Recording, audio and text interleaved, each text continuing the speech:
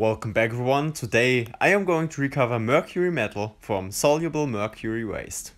For this, a beaker containing mercury 2+ and mercury 1+ ions is needed. In my case, a bunch of hydrochloric acid has been added to dissolve insoluble mercury salts. There's also chromate and maybe also copper in there, but that doesn't matter. To recover elemental mercury, we just had to add a copper pipe.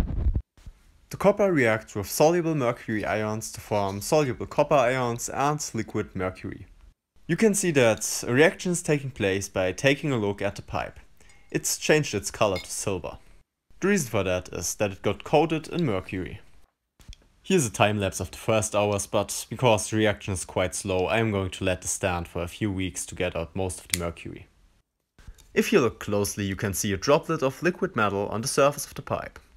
Once enough mercury was formed, these droplets will flow to the bottom of the beaker where they will collect. What looks like a shadow actually is not a shadow, and it could be really fine droplets of mercury. After some time, restlessness overcame me and I added a magnetic stirrer to speed things up. Many droplets of mercury have already collected at the bottom after just one day. 2 days later I removed the foil from the top and we also removed the copper pipe.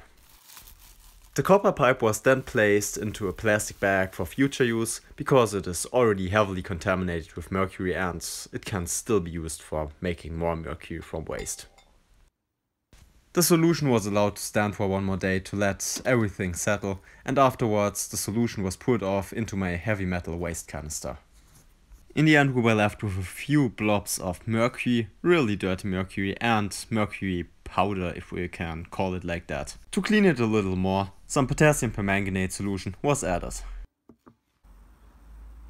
After sitting for about 1 day and rinsing 1 time with dilute hydrochloric acid, it looked like this.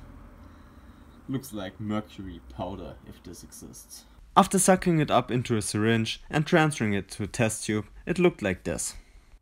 Before getting ready to distill it, I put on a gas mask with a completely new Hg rated filter to protect me. We also did this in a very well ventilated area, and a tray filled with some water was placed below the setup. You're now going to see why this was a bad idea. The test tube cracked, spilled mercury, which was fortunately collected in the tray, and a lot of mercury vapors were released. Without the appropriate safety measurements, this would have been a huge disaster, but fortunately no mercury was spilled anywhere, and I wore the gas mask so I avoided inhaling any vapors. After collecting it, we transferred it to a syringe containing a small amount of cotton and simply pressing it through. This is a crude method to purify mercury, but before I build a steel retort, I am not going to distill any more mercury in the glass apparatus.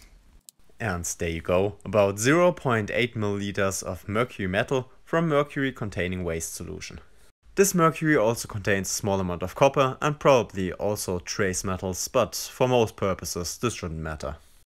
If you liked today's video, make sure to drop me a like and consider subscribing to my channel if you don't want to miss out on other awesome chemistry content in the future.